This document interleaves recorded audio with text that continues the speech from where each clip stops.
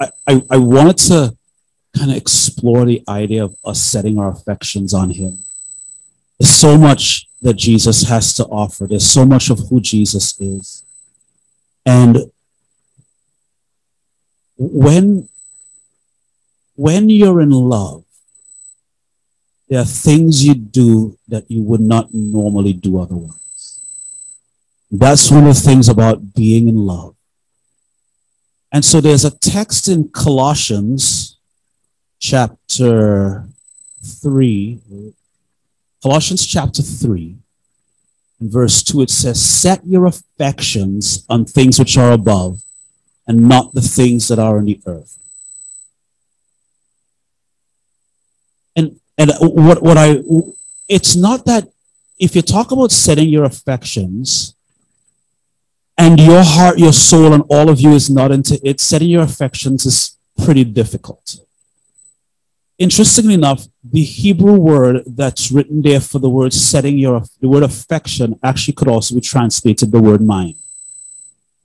So the Bible is saying, hey, set your mind on things which are above. I like in this case how the King James translated, set your affection on him. Because the reality is where your attention is where your affection will be. If you place your attention on something, your affection will be there. And so when I think of my affection, when I think of the affection that I have for the Lord, when I think of when I go to bed at night, especially like last night, I go to bed and I'm just singing that worship song that we sang this morning about prepare the way, he's coming through, ready or not, our God is on the move. And I know 5-10 minutes is going by and I've not fallen asleep as yet because I could feel my heart being awake, saying, ready or not, my God's on the move. We're going to see heaven on earth. And I'm seeing and I'm experiencing the fullness of God. And I think when you begin to experience that, and I know you have already, but I'm hoping today becomes an invitation for you to experience more of who he is, more of the fullness of God, and that your affection to him would be that of like a laid down lover. And so I purposely went ahead and I went online and I grabbed 2 of the photos of people that are within our local church. And so if you're married, well, if you're happily married, I want you to think about this day. And if you're not happily married, think about the day that you got married. Picture your wedding pictures. I know people here have been divorced. They're like thinking, I don't want to think of one thing about my ex-husband because he be crazy. Right? So if I get that. Right? Don't ask me to think about my ex-husband because he's crazy. But there had to have been a reason why you wore white, you walked down an aisle with someone. And then, so I have Jose and Marisol. Jose's at work today. Marisol's here. Oh, I had a word for Marisol. Receive the Catherine Kuhlman's mantle. Thank you, G. I had that for her during the worship. I just forgot about it. Receive that. Receive what was in Catherine Kuhlman. Thank you, Jesus. And so that day, and you think about your wedding day, right? And if you're not married, think about like the day you love it, the day you found that ice cream was great. I mean, I don't know what to tell you. Like the day you loved ice cream, I don't know. Or whatever your favorite thing is. And so, Janelle, tell me a little bit about how you felt. Looking at that picture, how do you, remind me how you felt that day. Very happy. Very happy, like in the oneness.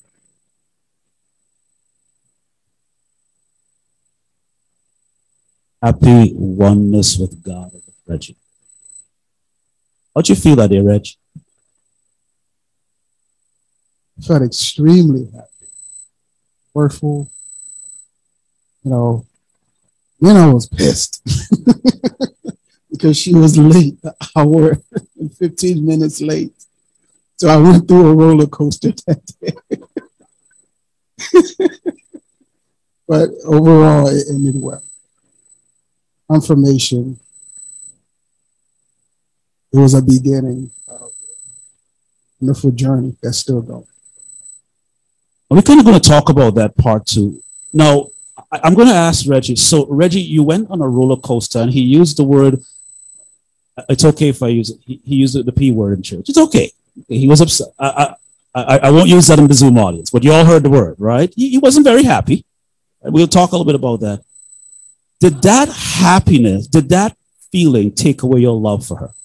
Absolutely not.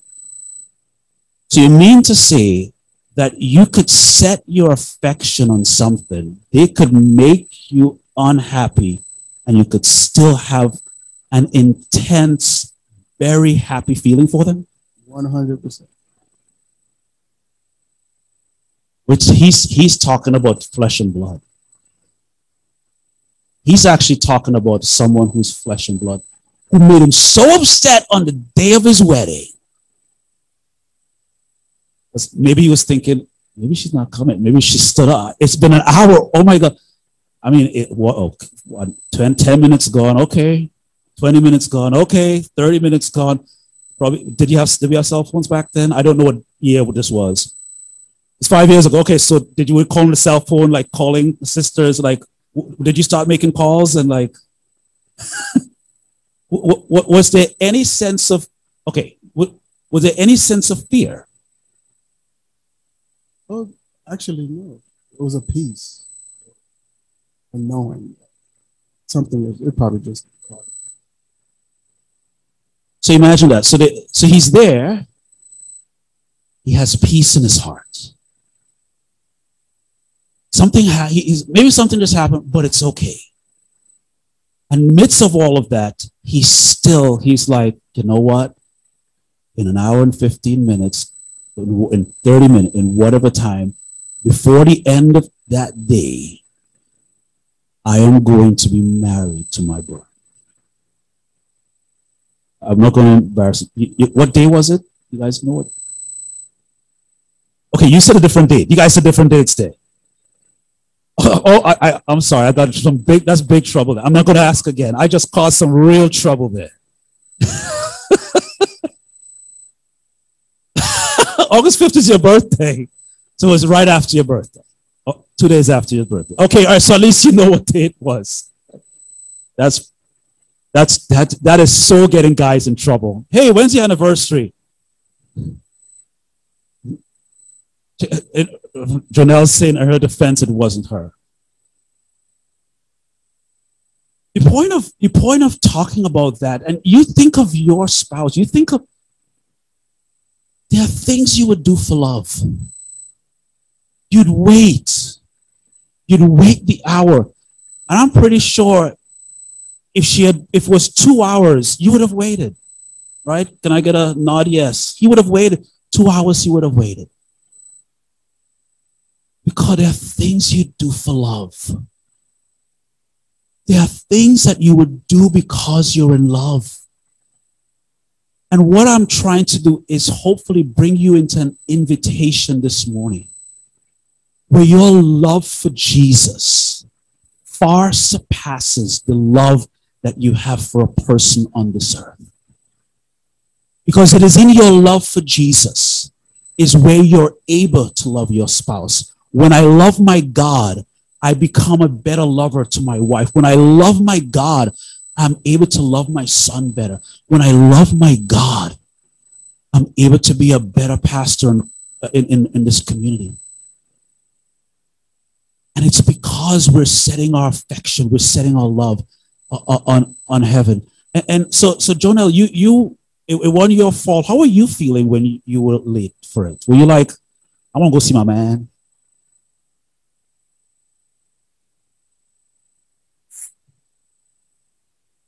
Nervous. I didn't realize that he was upset until afterwards, but it's just in the moment. I know Reggie by now. Reggie likes to be on time for everything. So, but do you see that she was upset because she disappointed the lover? The upset was on her side. So Thelma said it this morning. If you have this picture of God where God is mad at you, you have the wrong picture of God. And so Jonelle's there and she's upset. She's mad with herself because she's like, oh, I have disappointed the one that I love. And what?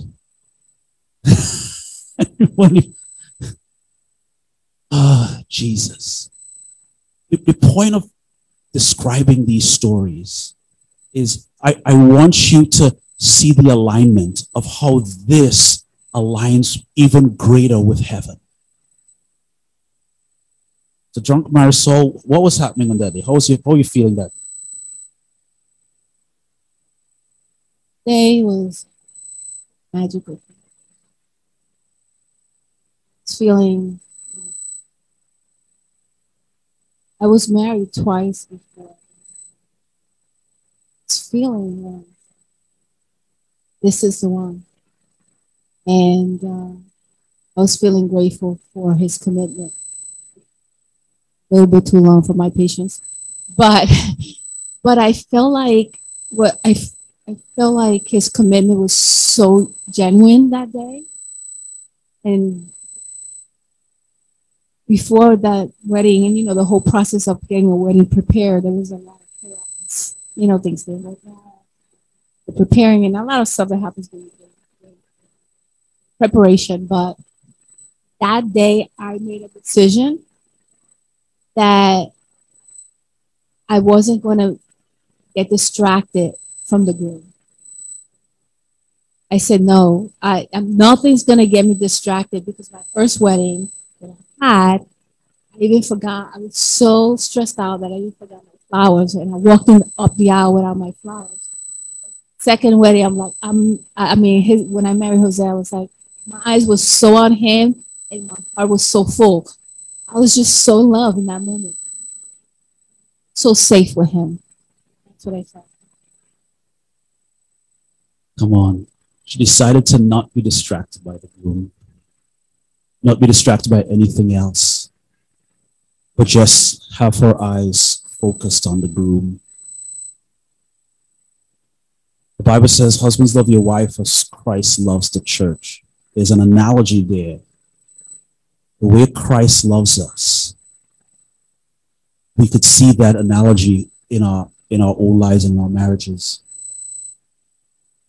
And I think what happens sometimes is that we get distracted from the fullness of who God is for us. And we get busy with this, we get busy with that. I mean, think about it. She talked about on her first go around, she actually forgot the flowers. So I in my mind, I'm thinking you're walking on the,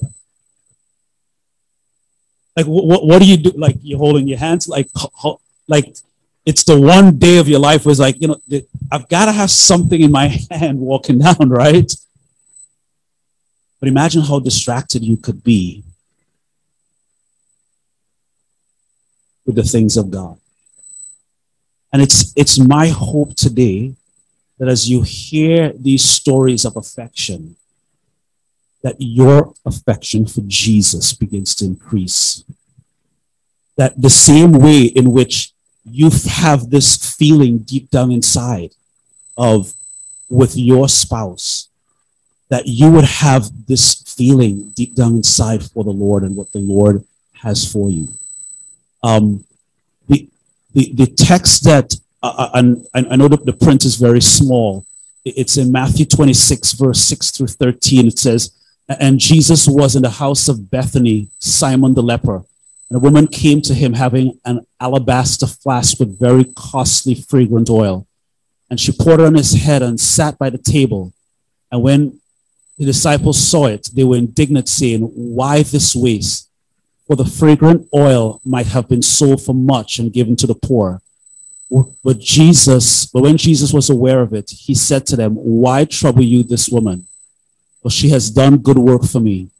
For you, the poor you always have with you, but me you do not always have. For in pouring this fragrant oil on my body, she did it for my burial. Assuredly, I say to you, wherever this gospel is preached in the whole world, and what this woman has done shall be told as a memorial to her." People do crazy things for love. People do crazy things for love. And so as you begin to love the Lord, he's going to ask you to do some things that you will count in the crazy bucket. But a lot of people shaking their heads saying yes. But it's okay.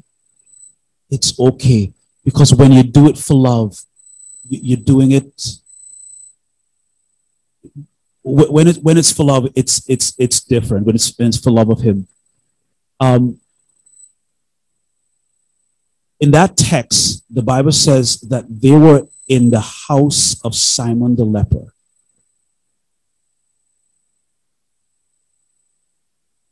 If you know what a leper is, lepers are people you kind of stay away from. Lepers are people that are quarantined, like real quarantine, right? People that are quarantined away. And you're not usually supposed to be hanging out with lepers, right? But when you're in love, you're willing to go to the lowest place. You're willing to go in uncomfortable environments. You're willing to go and feed through the pain. You're willing to be in whatever layer of uncomfortability because you're in love. I mean, think about if Reggie had just said, you know what? It's an hour and 14 minutes. I've waited enough. I'm out of here. He, as small as it may be, he made a decision to sit through the discomfort of thinking, what just happened? Did she leave me by the altar? Am I going to be in the news? Is it one of them things, the runaway? Is this a runaway bride story all over again? Did I say something to upset her before today? But when you're in love, you walk through the uncomfortable. You walk through the things that you normally would have not wanted to walk through. You say yes to the uncomfortable.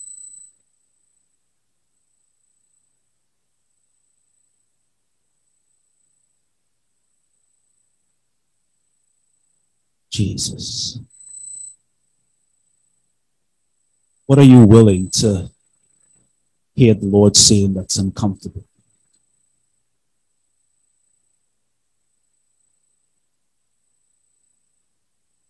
See, when your lover asks you to do something, it sometimes doesn't feel comfortable. But there is pleasure the other end. There is a sense of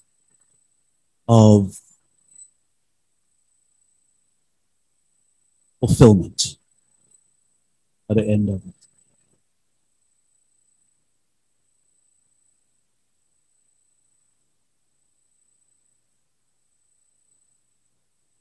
Be uncomfortable with when the Lord asks you for something. Sure, if I want to do that. Because he will ask you for uncomfortable things. But it's not like when it's not like when someone asks you to, well, this sermon is like a runaway train in one sense. I'm not getting my words out properly, but what I do know is that Jesus felt it was okay to go within the house of Simon the leper. And he was able to sit there and listen and connect. Remember Mary and Martha? Talk about them all the time. Mary goes and Mary's doing the work of the Lord. And Mary is there ministering unto Jesus. And Martha is on the other side. And Martha is saying, hey, Mary, hey, Jesus, why don't you tell Martha to stop doing what she's doing, but have her come and help me out here? And Jesus talked to him and said, you know, you've chosen the better part. You've chosen to sit at the feet of Jesus. Now, I gotta tell you that scripture really bothers me because I feel like part of me, I'm a Martha at heart, right?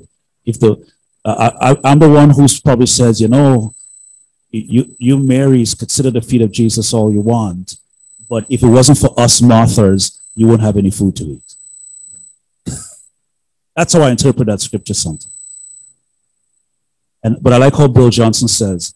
He says, if the person who said that the world would not survive without Marthas was probably a Martha.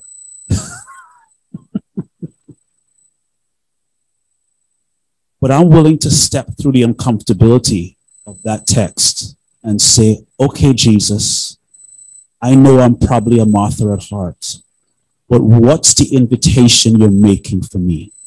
What's the invitation you're putting for me to say, put this down and have that heart-to-heart connection? You see, by saying what I'm saying today, I'm actually giving an opportunity for it. If your mind was already bent on something crazy and weird, you're going to be more crazy and weird about this, right? But my hope is that you will take what I'm describing and saying, Lord, there is something there you have for me, and I will go follow after this thing. In that text with the Mary and Martha, it actually describes, Jesus said, but Martha, you're troubled with a lot of things, but Mary has this one thing. That's using the text. He says this one thing. And I tell you, when we figured out, when your heart gets connected to that one thing, all the other things just seem to get added onto you. It's like, seek first the kingdom of God, his righteousness, and all these things shall be added unto you. Now I'm going to use a crude example of this picture. And anyone in the room under age 18? Okay. So push through the uncomfortability so that you could have the glory on the other side. I remember when my wife and I got married. And I'm not ashamed to say it because I want this for my son. My wife and I were both married. We were both married as virgins. Our wedding night, we pushed through the uncomfortability. I'm being honest and frank with you here. But at the end of the day, there was a glory on the other side. My point is that as uncomfortable as things may be, things may feel, things may experience, God is bringing you into that invitation like, God, I really was trying to get some sleep. You know I've got to go work tomorrow morning. But he's prodding you and he's saying, hey, I want to show you something. I've got a word for you. I've got something to describe to you. Will you be willing to say, okay, Lord, let me in. I want to hear what your voice is saying. I want to hear what you're saying. There's something else.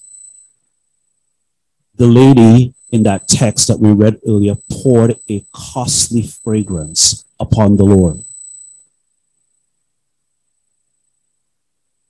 As you're beginning to explore more of who God is, it will cost you something. Now, here's what it will not cost you. I think it's important to describe that part. You're not going to get to the things of God through performance. You're not going to experience the fullness of God with a performance mindset. Because oftentimes if I say, hey, the anointing is going to cost you, when you hear things like that, it's kind of reminiscent of a performance mindset. And I want to say, when you're in love, you just do it. when you're in love, there's no performance necessary. You're there and you're doing it because you're in love. You know that text in John 10:10 where the Bible says, the thief cometh but for to steal, kill, and destroy, but I have come that you might have life. For many years, I've looked at that text, and if you still use that text to describe the thief as the devil, it's okay. But I want to give you a little more context on that particular scripture. Steal, kill, destroy are all functions of the devil. Nobody's going to dispute that. But if you read earlier in that text, it actually says that Jesus says, I am the door, and he who comes via any other way is a thief and a robber. Right? I can't think of any reason why the devil will want to go through the door of Jesus. I don't think he's that brave. I don't think he's that dumb. Try to go through the door of Jesus. He's not there. But there is something else that feels like it has the ability to try to get you to Jesus outside of coming through Jesus himself. Because that scripture talks about, we'll be talking about, it has salvation written in it. And I do believe that one of the contexts that you could use for that scripture is that thief, that robber is your performance, is performance. Because performance would always tell you, listen, we could get to Jesus. There's an easy way for us to get to Jesus. Do this, pray this much. Fast this much, do that this much. All of the things that you could do, and it's born out of discipline, it's born out of performance. But what I'm praying that it happens is that it's born out of your passion for Jesus. I don't have to ask my wife, hey, could you please love me today? It comes out of her passion for me. Can I tell you a story that will make everyone laugh besides Kayla? So my wife loves me so much that yesterday, like Friday night, she calls my mother in Trinidad and she says, hey, there is this Trinidadian meal with rice and peas. Of course, an island meal must have rice and peas. I want to make this meal for Andrae. I didn't really ask for a special meal. But she went ahead and we got all the ingredients, we got it going. And my wife is cooking this meal yesterday, and it is not going well. And it is going really bad. And this is coming out bad. This is horrible. I'm feeling to take this entire pot and throw it in the trash. I mean, Kayla was livid with this meal. I mean, she's on the verge of tears, and Aaron's like, Mommy, I'm not eating any of your food. I'm like, oh, Aaron, don't say that. Aaron's like, Mommy, I'm going to try your food, okay? Mommy, it's okay. We'll try it. We'll try it. And he said, Mommy, it tastes like water. And Kayla's livid. So I called my mom and I said, Mom, Kayla's not having a good day. My mom is dead. It's okay. Don't throw it away. Just cook it down some more.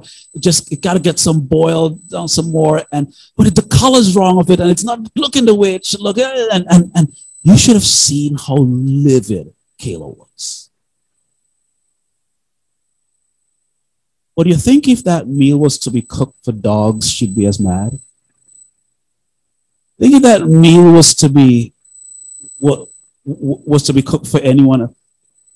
What made her, I think, most upset about that was that she was trying to do something out of love. And so we're sitting there, and it came out on a scale of 1 to 10, 10 being the best, like a 5, right, in terms of its taste buds. And I was very, very grateful for it. And I said, Kayla, it's okay. It's edible. It's not like, oh my God, I can't eat this. Well, Aaron said that, but I didn't say that. Right? What was that? And the thing about it is that if everyone in this church who's been to any leadership meetings could attest that my wife is an absolutely amazing cook, right? So it probably played on her pride a little bit. Wait a second, there's a meal that I can't make. I'm a Greek woman and I can't make a meal. Like that probably played on her pride a little bit too, right? Like what is this meal that has conquered the Greeks? A meal from Trinidad and Tobago.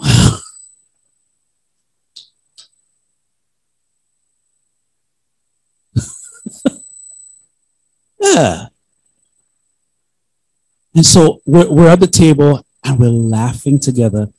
I said, Kayla, this was made with love. She said, yeah, I think that's all that's in here.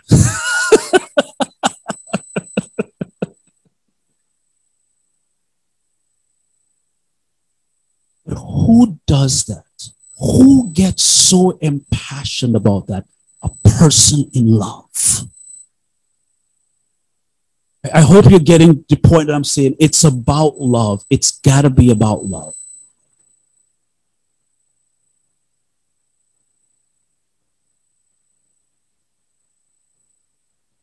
In the text, the Bible says that the disciples were indignant. The word indignant means angry and upset.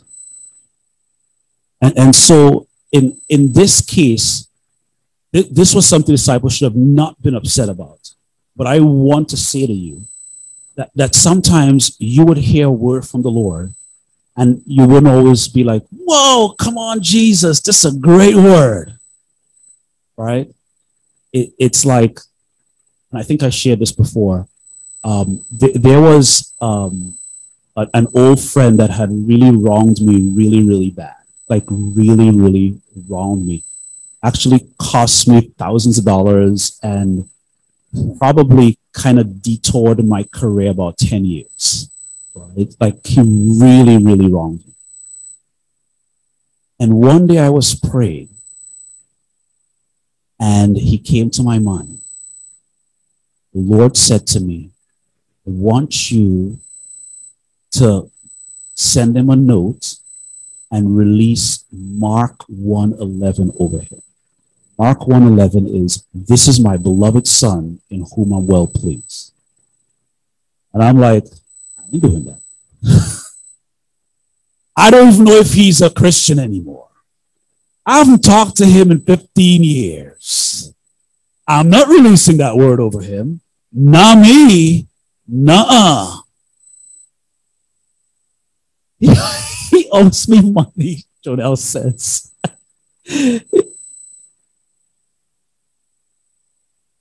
I got on my phone, I reached out to him, and I released the word of the Lord to him. Because I do not want to disappoint my lover. So if my lover says, hey, this is what I need you to do, I need you to let him know that he's my son. He's my beloved. You know what was interesting was that his ex-wife, I reached out to her afterwards and say, hey, I just want to let you know I reached out to your ex-husband because the Lord did tell me to do such and such. She was like, I don't think that scripture applies to him. No, that scripture was talking about Jesus. It wasn't talking about him. So I don't know. Well, God didn't tell you to release the word. God told me to release that word. And I released the word of the Lord to them. And so sometimes God will share something with you. He would release something. He would give you a word. And at first, it's kind of, but then you realize, I want to please my lover. I want to have my affection on him. And so you go ahead and you release what God has said for that individual. Well, one time, I'll give you one more story. One time, Chris Valton, he was praying and he said, Lord, I want to learn to hear from you. I want you to speak to me. I want you to hear my voice. So the Lord said to him one morning, I'm going to give you a word. He's like, yes, the word of the Lord. He says, I want you to go to the local grocery store and pick up all the trash and put in the trash can. That's the word of the Lord. So he's like, like, I've got running businesses. I've got things going on. What do you mean pick up trash on the side of the trash can, side of the street? He goes out. He's like, okay, no problem. So he drives and he leaves. He passes by the grocery store. He goes home. It's time for dinner. The grocery store is about 5 minutes away from his house. It's time for dinner. He says, the Lord says to him just before they're about to pray for the meal, he says, this is what the Lord said to him. I'm not speaking to you because I've already asked you to do something. His family is sitting around the table. He says, guys, I'm going to be right back. Continue with dinner without me.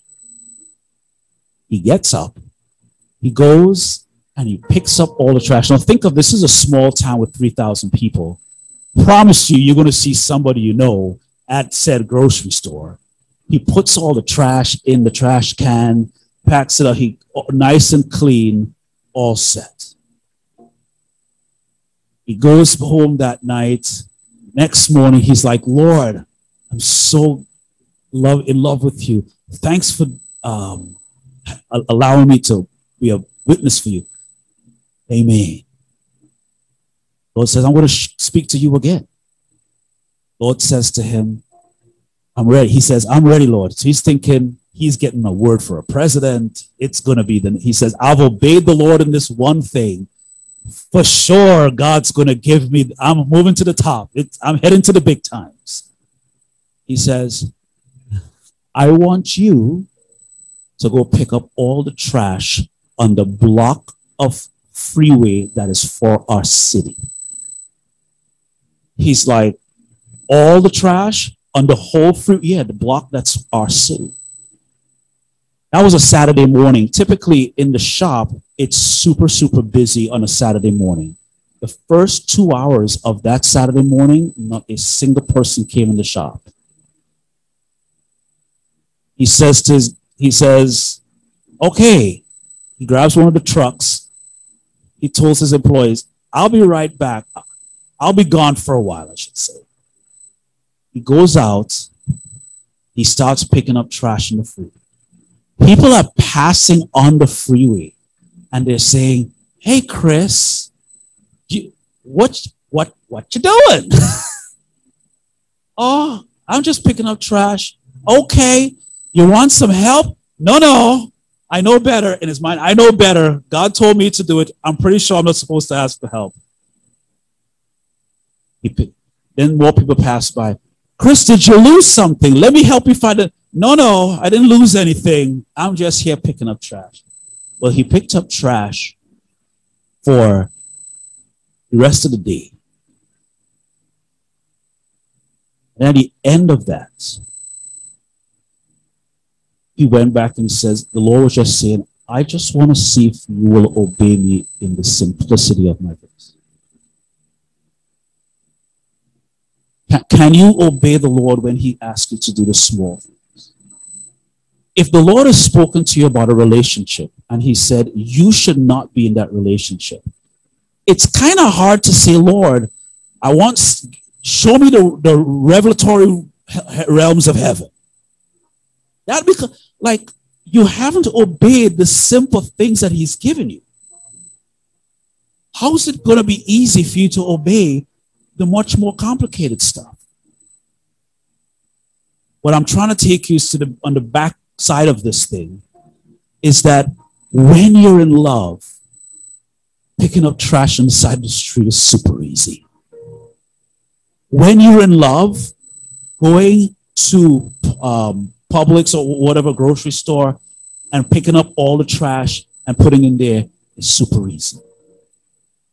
These things become hard. The voice of the Lord becomes difficult. The things of God become when your love meter is not there. And so what I'm encouraging you today is to connect your heart with heaven so that your love meter has gone so far off the charts that whatever the Lord says, your answer is a quick yes. It's a quick yes. It's like that picture of Marisol looking into the eyes of Jose on that day, on their wedding day. And she was like, it was so perfect. It's that day when Reggie is smiling next to Jonelle, and at the end they're like, oh, everything is good now. And it's for whatever whatever thing it is that reminds you of when you were so much in love that you'd do anything.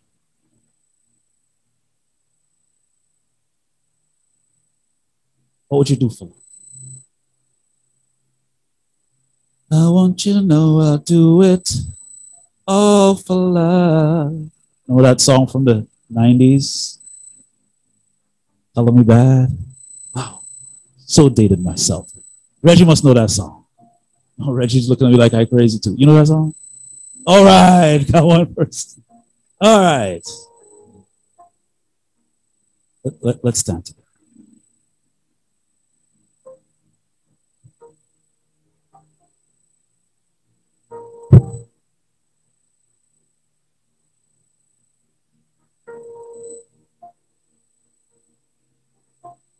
Do it for love.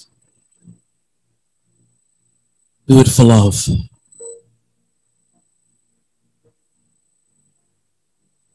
might make you a little angry sometimes.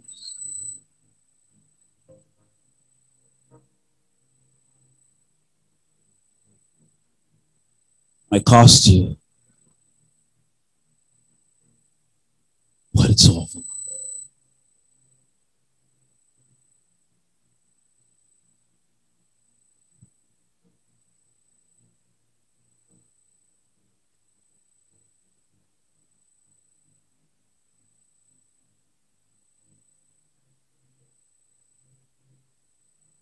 Oh, what I it's Jesus.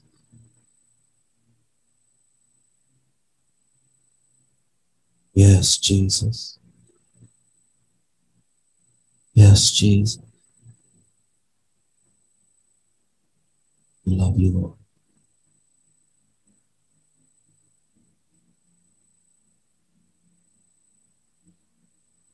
So I want you to think about that tough thing that the Lord asked you to do.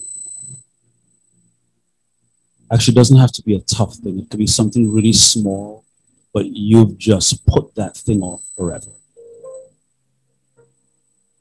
Lord said, hey, I need you to do X, but you've just put it off and put it off, procrastinated and procrastinated and procrastinated. It may be something relationally, maybe something at work, it may be something wherever. And you've procrastinated forever. And you don't understand why you've procrastinated so much with this thing the Lord has asked you to do.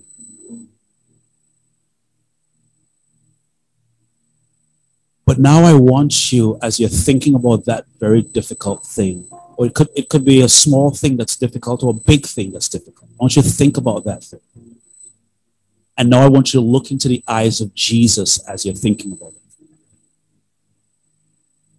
And look at it as Jesus is asking you, hey, would you do this for me? As difficult as it may be, Jesus is looking you in the eyes and saying, will you do this for me?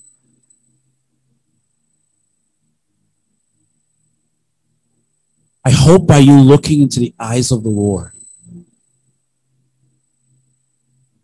you now are able to gain strength and courage and fortitude so that you could do the thing he's asked. It may be hard. It may be something you have to walk alone. It may be something that will require a team and you don't know where to start. Start somewhere. It might be in the areas of your destiny. It might be in the areas of your purpose. What's that little thing he's asked you? Is it to set aside some time to connect with him daily? What's that little thing he's asked you? But somehow it feels difficult. And you realize that it could be years he's asking you about this thing, and he's not beat you over the head with it. He's not saying shame on you because you've not done it. The Lord's not saying any of those things. All the Lord is doing is saying, I am inviting you into a connection and a relationship when we look eyeball to eyeball, you and the Lord looking eyeball to eyeball together. You're saying, yes, my Father. Yes, my Lord. I am happy to do your will. See, this walk with the Lord cannot be done via performance. It has to be done through the grace of the Son of God.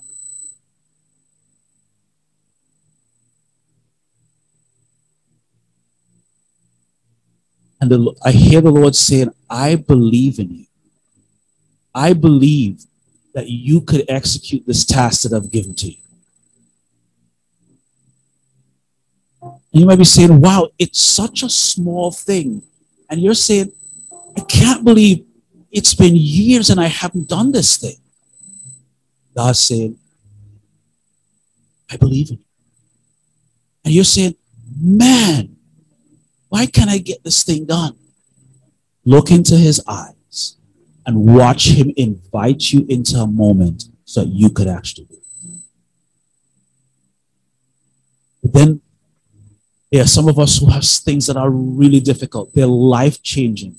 They're life-altering changes that really affects the way in which you live your life. And I'm not saying to go on the basis of presumption. I'm just saying to go on the basis of what you know in your love relationship with Jesus, what he said to you. I'm not asking you to live by principle here. I'm asking you to live by presence here. The principle might say, man, I should be doing X. But by presence, it might be, oh, stay a moment. What's that hard, difficult thing? Look into the eyes of Jesus and watch him bid you into relationship, bid you to come. That's what happens as we set our affections.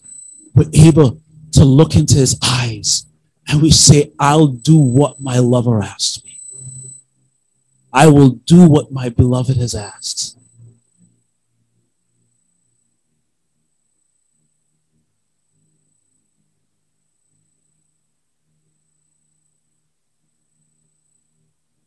When you're at home with your beloved, you're like, open this jar for me. Move this piano here. Do the love compels us. Love pulls us into a place where we want to. Love changes it from have to into want to. Love changes your language from have to into want to.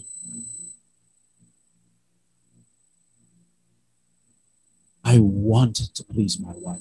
I want to please my son. I want to please the Lord. If you're still living in the realm of have to, missing part of the boat.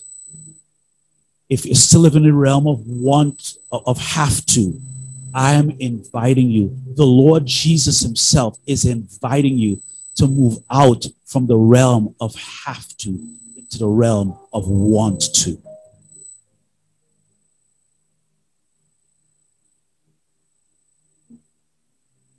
I want this. I think just that little mind shift, moving from have to want to completely change your outlook. It's that little mind shift.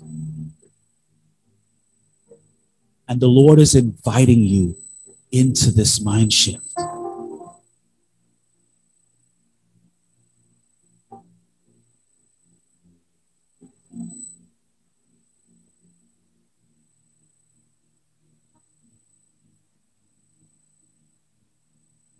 Thank you. Jesus. Thank you. Thank you, Lord. So I'm going to leave the altar open for the next couple of minutes. If you've got something that you want to, if you need prayer for anything, just tap one of the prayer team members on their shoulder. They could sit down and drink some more. If you need prayer, just come up here and a prayer team person will come in front. If you see someone come up, you follow. Feel free to come up if you need prayer for anything. But I'm inviting you to become a lover.